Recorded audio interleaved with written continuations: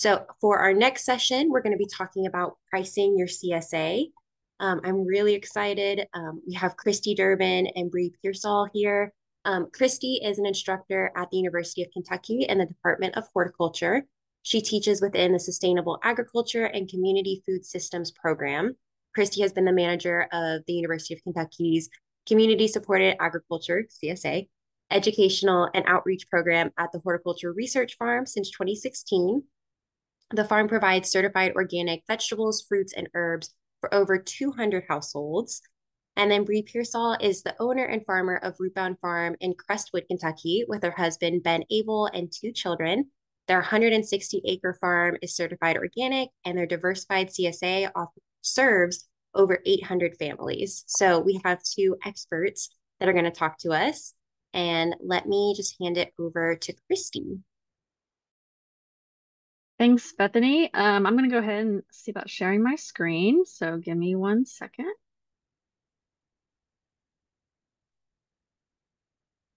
All right, we good there? That looks great.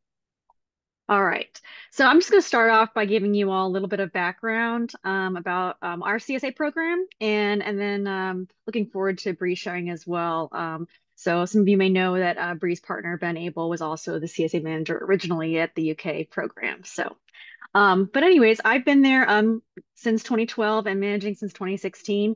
And so just as a little background, we started in 2007 and it was really just education and extension, which has continued to be our mission. But it was only a quarter acre or thereabouts and started with about 40 CSA members. And so since then, we've scaled up and it's now operating on about 10 acres. We've dabbled in wholesale. We are highly mechanized at this point for our scale. I would consider us kind of a medium size farm. We have about 10 seasonal staff or 5 full-time equivalent staff. So that's just kind of a background on us. Now, in terms of what our CSA looks like, right now we have around 250 members.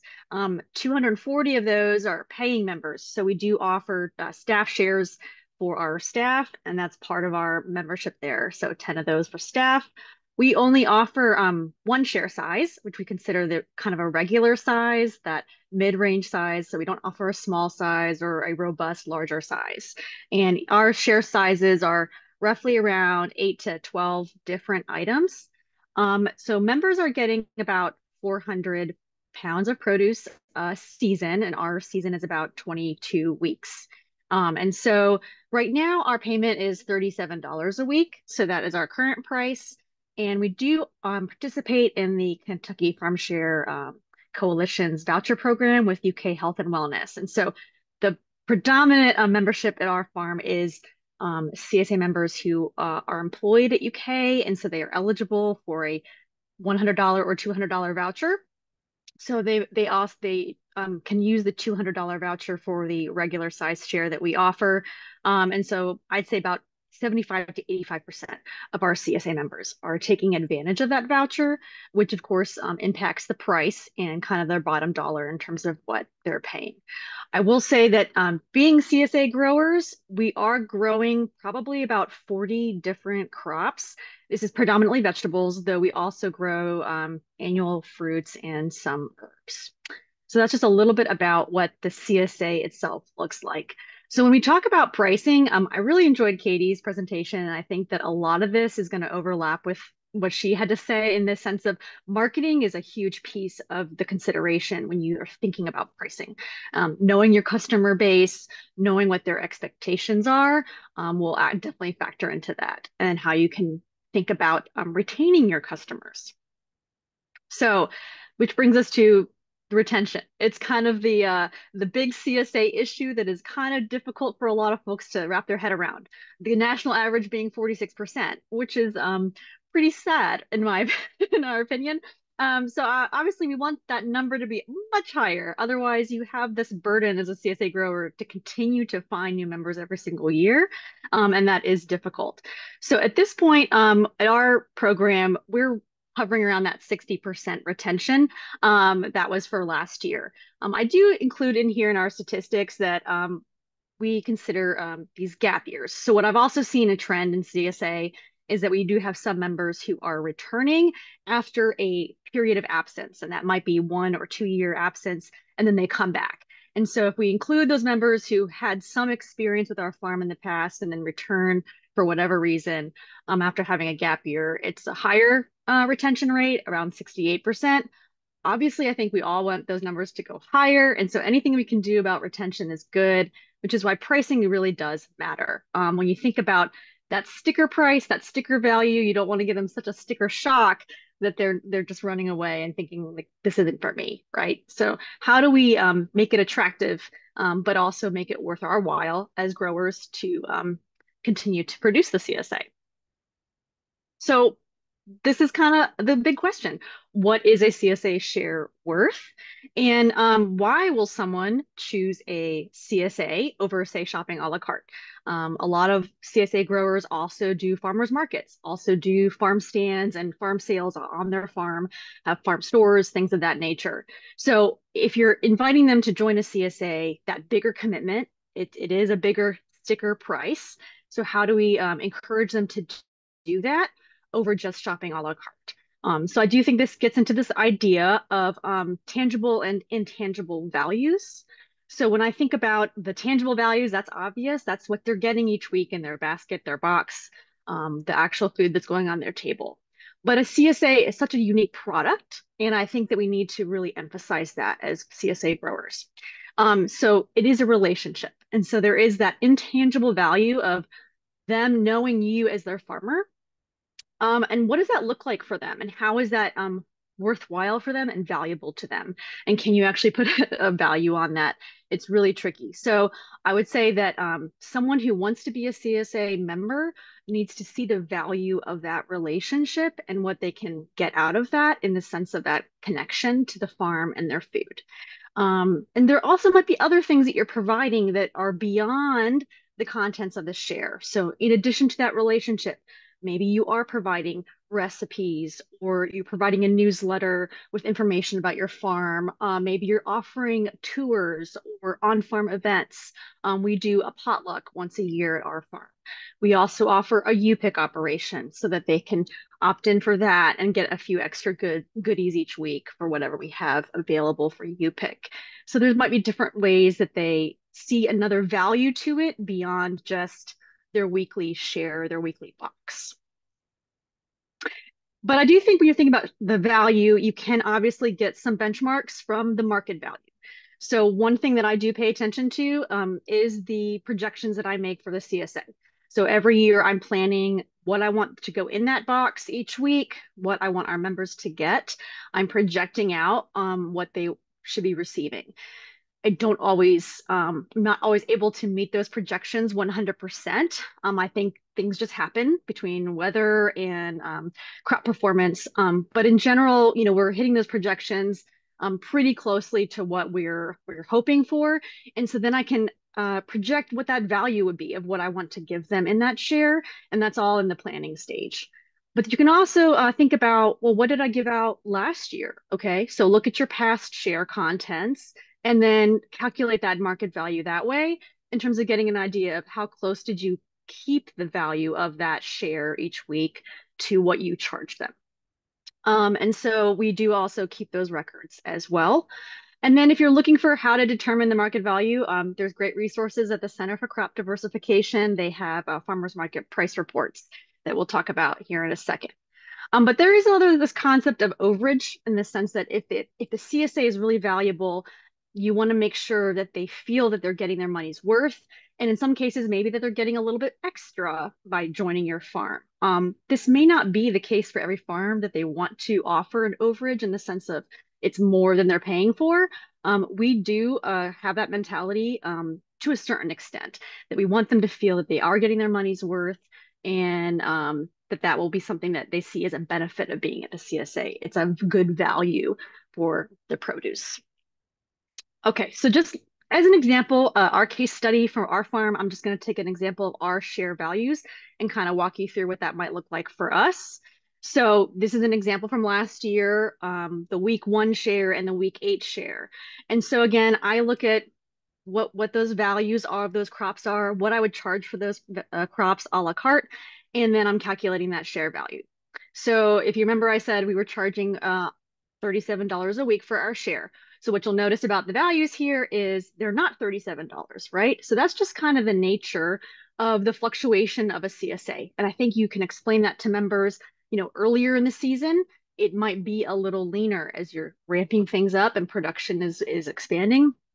You're a little more limited maybe on the crops that you're able to grow, and maybe the crops you are able to grow in the spring, early summer are just not as valuable as some of the crops that we would grow in the midsummer or late or early fall. So again, we explain that to the customer up front, that they know that maybe not every single week you're checking that box of I got exactly what I paid for. They know there's going to be some variability in the season, and that's just part of the CSA. So then you look at later in the summer, we hit big numbers here because high value crops, right? So looking at week 15 and week 22, our last week. I always like to end our CSA on a high note. So I always want them to walk away feeling like, wow, I got what I paid for and then some. I want them to feel really good about that CSA that last week. So we do sometimes go a little overboard on that last week. But when you're getting, high dollar value items like tomatoes, sweet potatoes, it just shoots that price up over the course of the week, right? So we look at this over the course of the entire season, and our average last year was $43 a week. So that was definitely over 37, but I would say it was about 16%. I would think that 16% is more than what we would want. I kind of would shoot probably more for a 10 to 12% overage in terms of that value. But this is just showing you an example. That's where we ended up. And looking at those projections helps us decide like, maybe we need to either hone in our production, maybe reduce a little bit of what we're providing, or maybe we need to increase the price. So these are kind of where those considerations can come in. So here's just an example of the farmers market price reports, which you can find at the Center for Crop Diversification. They'll show you the high and the low points for different crops at different markets and different counties. I find this really helpful if you're trying to think about how to price or value those individual items. So another thing I want to think about is this consideration of how and when to raise prices. So we got to interact with another CSA grower from the UK named Ed Hammer, and he got a research project through the CSA got a grant, and through the CSA Innovation Network, and Tim Woods at UK was able to connect, and he visited our farm this spring. He also visited around 20 to 30 other farms all across the US. And I really think that was wonderful getting to connect with him, having his experience and perspective as a farmer over in England. And then he kind of assimilated all this research and shared that recently with some of the farmers that he visited. And so one of the things he found was, that in America, the food prices have increased with inflation, an average of 8.2% since 2015. So that's pretty substantial overall. But we're not surprised by that, right? COVID, inputs, things like that, we've seen that price increase. So when he interviewed these CSAs, most of them were saying, well, they were increasing prices 2 to 3% each year. However, one farm did cite that they actually use the US Treasury fiscal report as their basis for price raises, and they explain that. So one thing that I looked up before coming on tonight was the Consumer Price Index. So if you look at the Consumer Price Index, it's predicting that food prices in 2024 are going to increase by 2.5% over 2023. So again, if you're looking for some sort of benchmark of how you might raise it, this would be a way to do it. And I think this was a good suggestion and really interesting to hear from Ed on that from talking to other CSA growers. He did also talk about how interviewing CSA growers, there was this common thread about raising prices, that there was this felt indignity of having to justify your price increases with an apologetic narrative. I don't know if you all have felt that, but I can resonate with that. Resonates with me in the sense that when you raise prices, there is this fear, right, that this customer is going to get disgruntled or maybe go to another farm. And I think that's where knowing your customer base really well, having that relationship with the CSA is really critical. If you have that relationship, I think you can explain it in a way, again, citing things like the inflation, citing things like raising wages for your staff, all those things that are important and valuable, the customers will understand. And I think that we have to trust and have faith in the customers in that sense. And we don't need to necessarily be apologetic, I think, but I think that's a really good point that this is something that maybe some of us do struggle with. And then another example I just wanted to share. Again, this is not our program, but Mustard Seed Farm in Ohio, they shared recently about how they offer sliding scale for their CSA, and they assembled this data for us. And so they showed that over 9 years, by doing sliding scale payments where members elected which income bracket they were in and how much they could pay, they self-selected that. And so they had different pay rates. But over 9 years, they actually brought in just as much, if not more money than they would if it had been a fixed price. So I think this, again, just another innovative way to think about pricing, as a way to reach more customers, to make it more accessible. I think this is going to be the future really of CSA pricing. And I think it's something to really consider for other farmers. It might work well for you and your customers as well. And it's encouraging for me to see this data too. Okay, so that's just kind of a broad foundation as you think about who your customers are, what exactly they're going to value, and then also think about what it means to sign up for a CSA and how can you emphasize those intangible values so that they are, when you price it, the customer understands what is encompassed in that price, and it's going to be more than just the market value. And I hope that the customers can understand that and that you can explain it in a way that is really attractive. And so that's something that we always focus on, is really emphasizing why joining a CSA is so wonderful. I just want to have one small caveat here too, that our farm is predominantly CSA. So 80–90% of our income is CSA. We aren't as diversified as most farms because CSA is the market and the model that we're using for our education and our extension outreach. And so I think if you're at another farm that's more diversified, you might have a slightly different approach. I'm looking forward to hearing from Bree because I know when you have many more markets, you got to think about that as well. And when you're doing things like customization, there may be other factors to consider. For us, we don't really do customization. We don't use an online software. So it is kind of more of a traditional CSA. And so that kind of also influences our pricing philosophy and how we approach pricing. So I just want you all to be aware of that. And when you think about costs of production, that is, of course, another consideration. And Katie mentioned that as well. So there's some economic resources out here, one from UK, our economic analysis that you can find online. Obviously, the Organic Farmers Business Handbook is another great resource. But again, I want to say, if you're thinking solely about the cost of production, it may not be the deciding factor for you in the CSA. For example, I know that, maybe Brussels sprouts are not the most cost-effective crop for us to grow, but there is a high expectation that in the fall, our CSA members are going to get Brussels sprouts. So again, maybe you still grow them, even if it is not the most cost-effective crop for you to grow, because there is an expectation from your customer that they're going to get certain crops. You could think about tweaking that. You could think about sourcing those from another farmer if you can't grow them cost effectively. You could think about reducing the acreage. So maybe you still provide them, but it is just less acreage or less frequent or less quantity.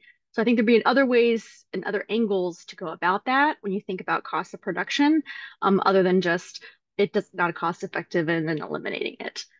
Certainly that could be a decision if your CSA members don't really necessarily aren't as invested in some of those crops that aren't as cost effective. But for us, we know that we're going to still grow Brussels sprouts, even if they aren't as cost effective for us. Okay, I'm going to end there so that I can give Bree some time to share, and then we'll do Q&A at the end as well.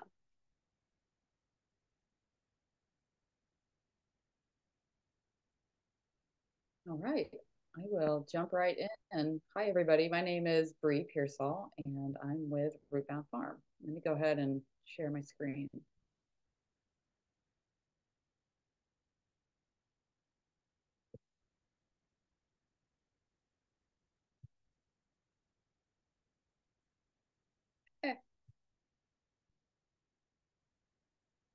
Okay. Can you all see my screen? That Does it looks look right? great. Okay, great. Thank you. Okay, so really glad to be with you guys here this evening. CSA is one of my favorite parts about getting to be a farmer in 2024. I love CSA. It's a big part of what we do on our farm.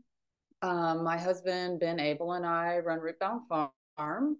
We're in Oldham County, which is right outside of Louisville, and CSA is the biggest part of what our farm does as well. It's our biggest market outlet for our products. We grow certified organic veggies, eggs, lamb, and chicken for our CSA, as well as our small wholesale and farmers market. Our CSA is about 800 members across Oldham County, Louisville, Frankfort, and Lexington. And we offer a 32-week CSA program. So we begin at the beginning of May and we go through Christmas. So 32 weeks of CSA. Our goal is to offer year-round CSA. And each year we're inching more and more towards that goal as we add infrastructure and capacity and just the ability to grow food for a longer part of the calendar year. This is our 9th season doing community supported agriculture with CSA. Our first CSA year was 2015, and we started with 75 members. And we do have a customizable CSA, and we'll talk a little bit about what that means. We've been offering a customizable CSA for about five or 6 years.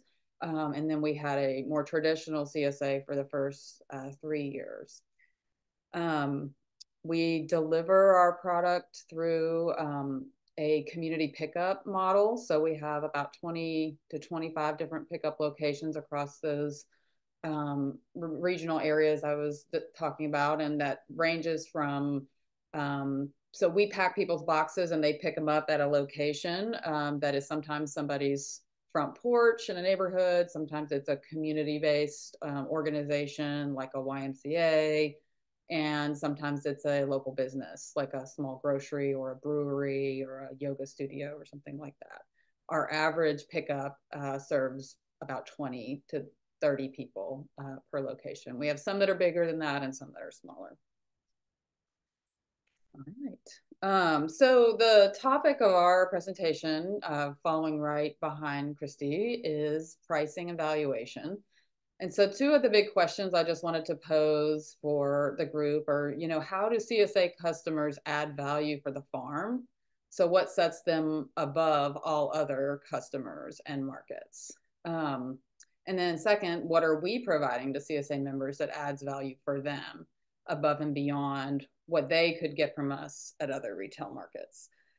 I think one of the burning questions that underlies a lot of pricing discussions about CSA is, should they get a deal?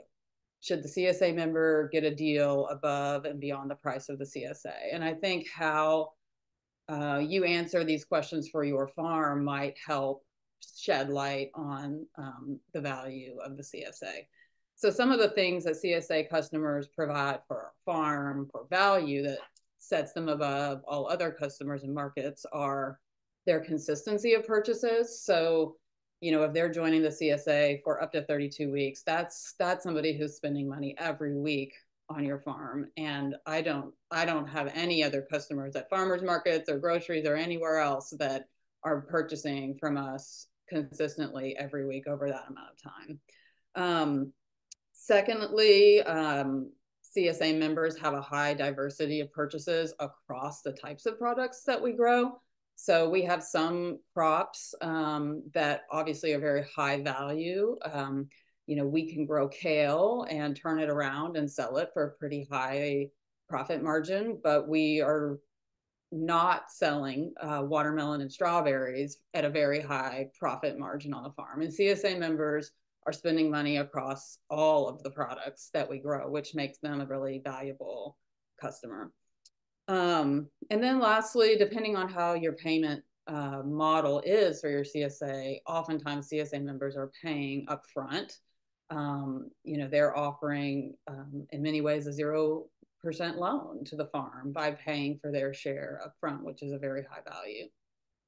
The flip side of that is that we're also providing a lot of things to CSA members that are very high value. One is convenience. I mentioned our CSA has a lot of different pickup locations where people can just get in and out on a Wednesday night and leave with a box of items that they chose for their week, which is a very high convenience compared to a more traditional way of purchasing our produce at a farmer's market, for example. The farmer's market we participate in Louisville is notorious for very long lines. You're not going to get in and out of the farmer's market under 45 minutes to an hour if you're making purchases at, for your weekly groceries.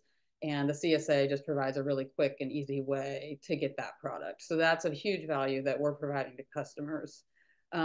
We also provide a lot of support around storage and recipes. A lot of people want to push themselves to eat more vegetables, to eat more leafy greens, to eat things that are that they know or will improve their quality of life, but they might struggle to know how to prepare those items or how to store them. And in a weekly newsletter, we're providing a lot of support for people to be successful in incorporating this type of eating into their life. So that's a huge value that we also offer. So all that to say, for us, the valuation of the CSA often ends up being about the retail price of what the CSA product is that the person is purchasing. So the value, that meaning the weekly value of the CSA, is going to be about the sum of the value of the items that are in the box. So this next slide shows, these are just screenshots from our website. These are our 3 different box sizes. We offer a small, a medium, and a large box. For the first several years, 5 years maybe, we only offered the full size. But we did begin offering the small share because we were hearing from customers over and over that it was too much food, or that there was 1 or 2 people that wanted to, in the household, that wanted to participate. So we created the small share. It is our most popular share size. We only offer weekly CSA. We don't have a bi-weekly option. So when you sign up for your share size, it is a weekly commitment. But like I said, that retail value, it looks a little differently for us across those share sizes. So for example, the full share is usually hitting about just at retail value of the items in the box. The small share is typically a little under retail value for the items. And then the robust share, the large one, is usually the customer's getting a little more in their box than the retail value of the items. And that is because across these 3 share sizes, most of our overhead is the same, whether you're a small shareholder, a medium size, or a large size. The cost of the box to pack your share is the same. The cost of the staff time to manage you as a customer, to communicate, to take payments, to write the newsletters, to transport the products. Most of the overhead of CSA is shared equally among different share sizes. So we do give people more value for their purchase as the share size and value cost gets bigger. Okay. All right, so how do we know when we have the right value in the share? I think nationally there's been a lot of research about what makes CSA members happy. Kristi talked about that retention rate. About half of people are trying CSA and deciding not to join again. And the number one reason that CSA members give for not rejoining a CSA is that it was too much food. So we really want to resist the urge to put more vegetables in the box than our gut tells us as the farmer is the right amount. I don't want a member to say, I love the CSA, I was so happy, but I'm not joining again next year because it was too much food.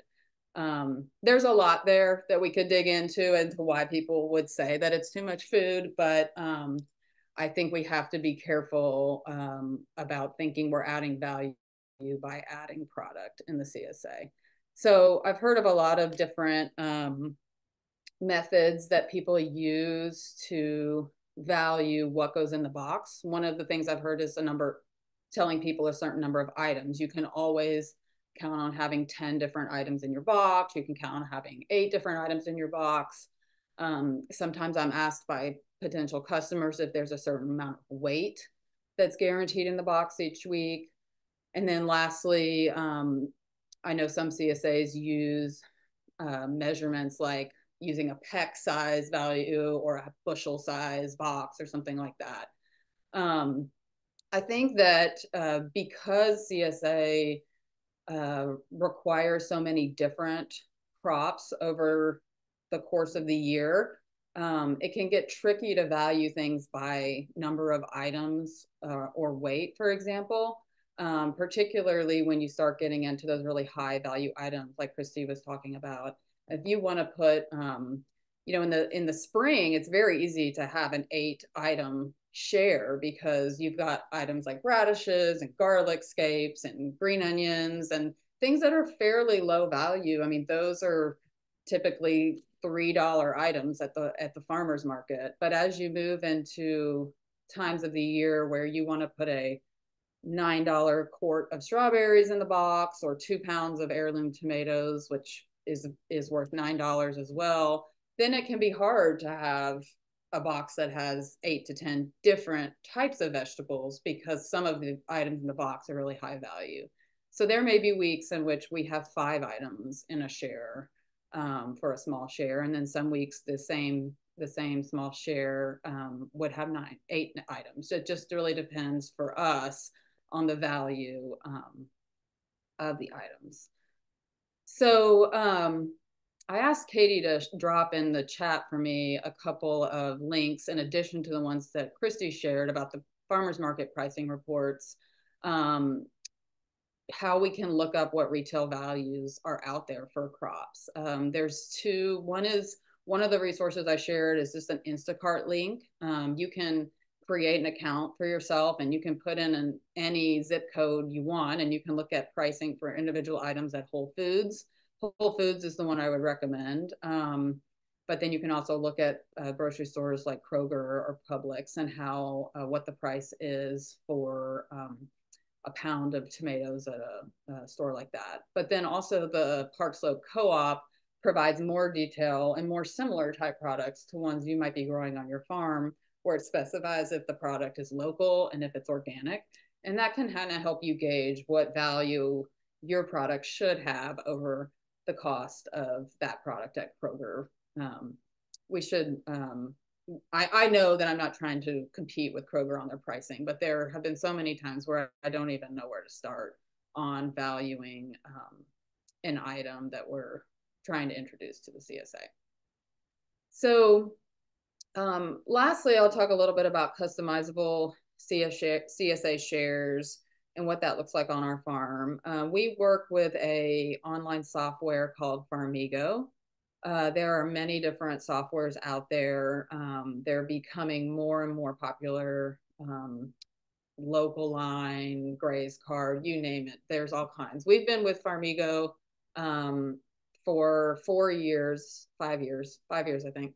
And what it allows us to do is members, when they sign up for the CSA, they get an account, and every week we populate a store. It really is similar to shopping like in an Amazon cart for your CSA.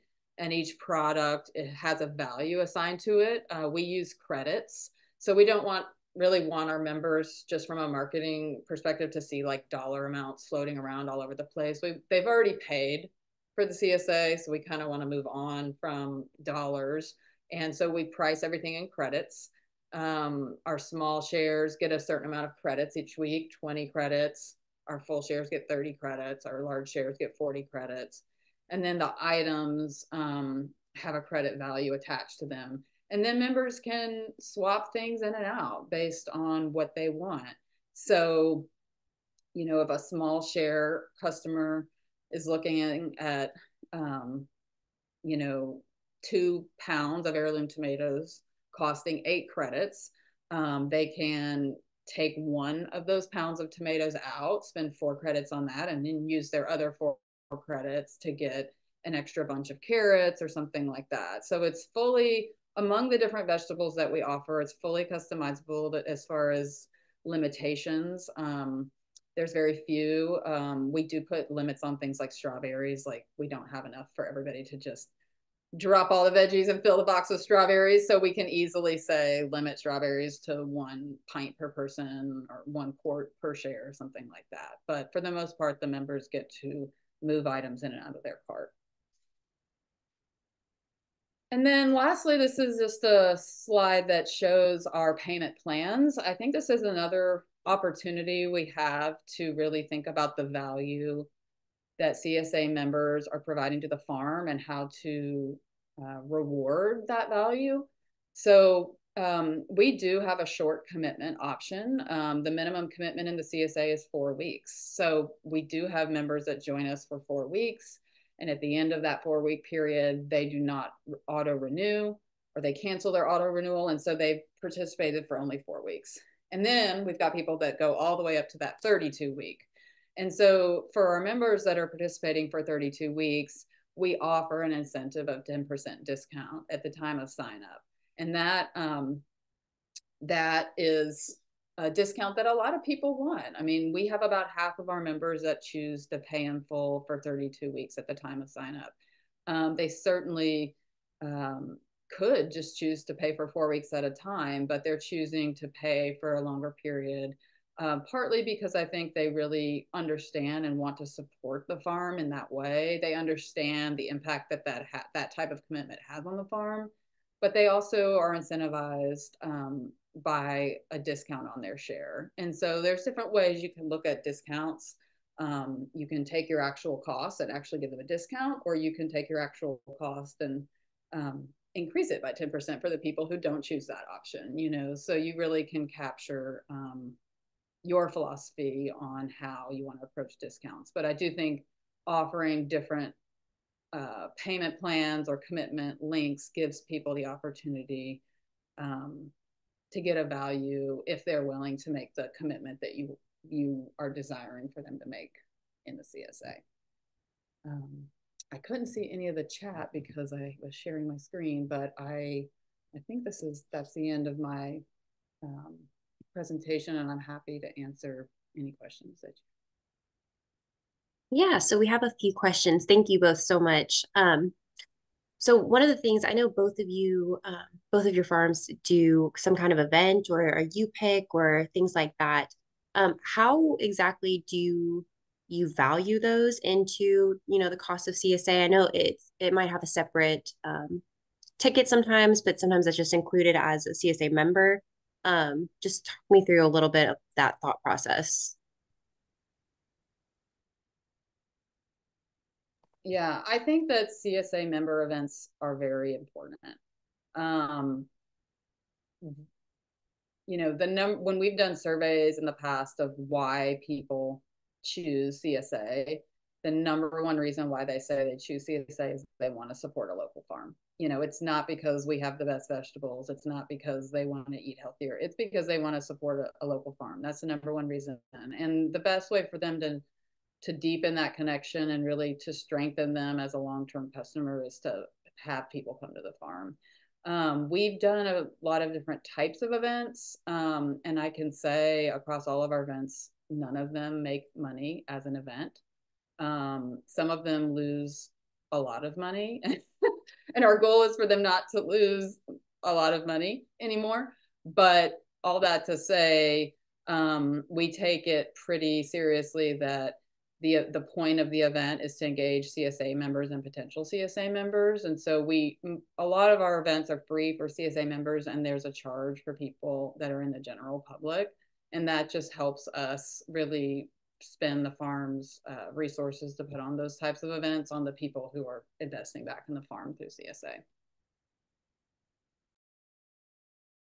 Yeah, Bethany, I'll just say we've done potlucks in the past, but there was a couple years where we were providing some food. So we were making pizzas or doing things on farm to provide food. And so we haven't been doing that in the past like 2 years since COVID, but kind of pre-COVID, we were rolling in $1 or $1 or $2 to the share costs and just telling people, hey, we're including this extra, $2 to cover this potluck that is free for you to come, but it's just rolled into the share price for everybody so that we can provide the food. But since then, we have kind of just stepped away from that. It was just a little bit too much for us. So we are simply just making it a potluck and it is free. And we do encourage them to bring a friend. And that's just mostly for marketing, just to like expand people's connection and, more people who are getting on the farm or experiencing what it is to be a CSA member. And that to us is worth it rather than charging. That's great. Yeah, I have heard that from a number of farms, CSA or not, that the events are sometimes more not as worth it as they thought it would be, because it really takes a lot of planning and a lot of money to host them. Um, Someone had a question. They said, "Do you guys charge a fee if someone wants to pay with a credit card?" I'll shoot that over to Bree. Hey, Sharon. We do not charge a fee if they pay by credit card. This year we did include in our sign up language that we're asking people to consider using a bank draft at the time of sign up instead of credit card. And we said, this is our preferred method. It helps us save on overhead. But most people are still choosing credit card, even though we're saying that. The flip side of that would be offering only check, but it's a very important part of our payment model to have auto renew for those shorter payment plans. So the 3 to 4% fee that we're paying on top of credit card is low compared to the potential loss that we would have by not being able to auto renew people if we let them like send us a check every 4 weeks. A lot of people would just drop off, whereas the credit card allows us to really keep people engaged until the point of them having to opt out. So no, we don't have a fee on top of just the general sign up price. Kristi, I'll start with you on this question. Bree had touched on, competing or not competing with Kroger, or Whole Foods or things like that. Both of you have touched on, all of the different ways that you can show value. But when it comes down to someone who's saying, well, I can get this tomato for, $1.50 at Kroger, how do you show the value of your CSA? That's, I know, a very loaded question, but how do you explain that to someone that is kind of just looking in black and white?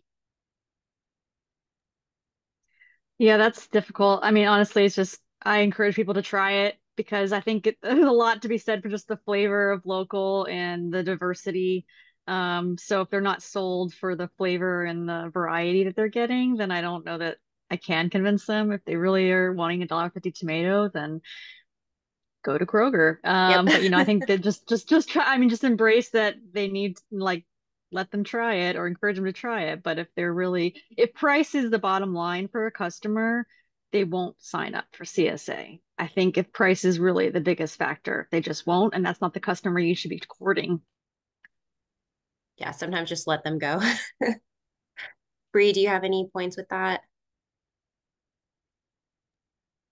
Yeah, I would just add that CSA is a value-based purchase. And so, maybe just spending some time really being sure with what your values are and why you farm and why you farm for CSA, and really finding where the customer intersects with those values. And if there really aren't any intersections, it's probably not going to work out with that customer. But if there's somebody that is valuing community, local relationships, sustainable land use, healthy employment practices, if that's a value that your farm has, then I think people pretty easily can make the jump as to why they want to make a value-based purchase from your farm.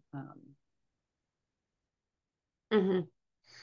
A question that came in, any suggestions for a small farmer doing a CSA in a small rural community? Just general tips slash also pricing tips in a small rural community. We'll start with Kristi. I do think pricing is going to be affected by your community. So, in the sense of knowing your customers and who is going to likely sign up. And so knowing what their thresholds might be for is going to be kind of critical. I only, that's my only thought there is that understanding what the products are at your local farmers markets and then understanding, who the customers are that you're attracting.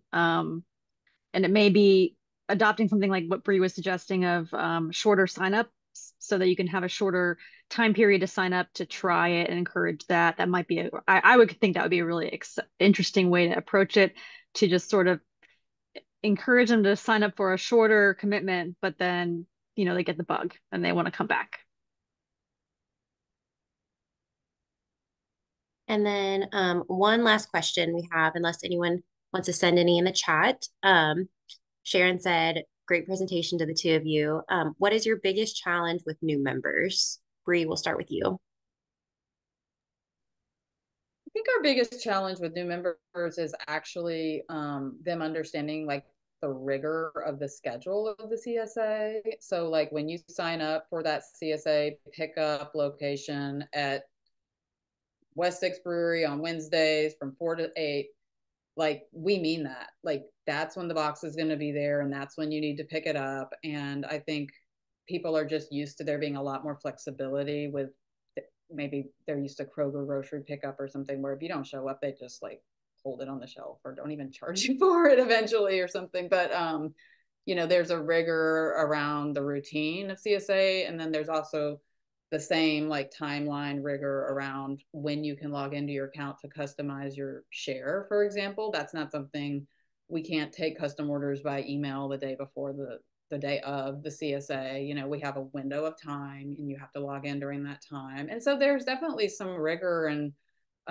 structure around the weekly flow of the CSA. And I think for brand new members, that is the biggest thing that they need help really wrapping their head around, like what are the routines that they have to take on. Yeah, I will add to I'm thinking about when Corinna Bench presented it, I think it was a couple years ago. She has the My Digital Farmer podcast, and she shared just that she really sees CSA members as kind of in this period, this like trial ramp up period of 2 to 3 years before they really get the hang of it. And I like talking about that, year one, you're not going to be an expert at it. You actually have to adjust, like Brie was saying, to the rigors of it. And so letting them know, giving them the freedom to, not feel like they have to get it perfectly the first year, in the sense of like using every single crop before, maybe something goes bad in their fridge or something. Like that's going to happen to everybody, so just encouraging them through that so that they don't feel like a failure when something, went bad in their fridge, that they just, you can explain. And I think just giving them tools as well. So one of the things that we always talk about is every item in your share may not be something you eat that week. It's okay to freeze things, and that's fairly easy to do if you give them some tips. So things like that are helpful so that they can think about the CSA share maybe being not just for that week, but it could be beyond the life of that week. Yes, yeah. And food waste is huge, especially I think with new CSA customers. So that's very helpful. And then last question, how far in advance do you tell customers what they will be getting? Do you give a list of crops you are growing at the beginning of the season, or just let customers know week by week? Kristi, I know you all do the pictures of your shares, but do those go out before or after? The pictures are after, but we do a preview on Monday. So we will send out on our blog a preview on Mondays. And that was because the CSA members were requesting it. They wanted to be able to grocery shop and yeah, and so knowing what additional items they might want to get for that week. And so we would give them a preview and just let them know, hey, there could be changes. But that's mostly because we don't have a customizable one. We're not using a software platform. So in order for them to anticipate, that preview was really important.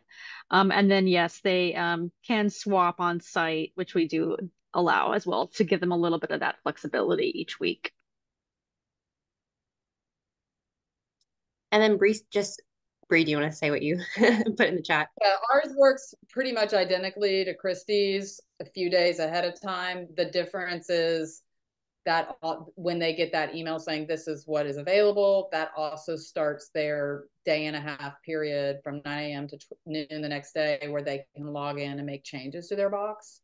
And then after that window closes, their box is locked and they get the farmer's choice box for the week, which is great, but it's just a non-customizable box that they didn't make any changes to.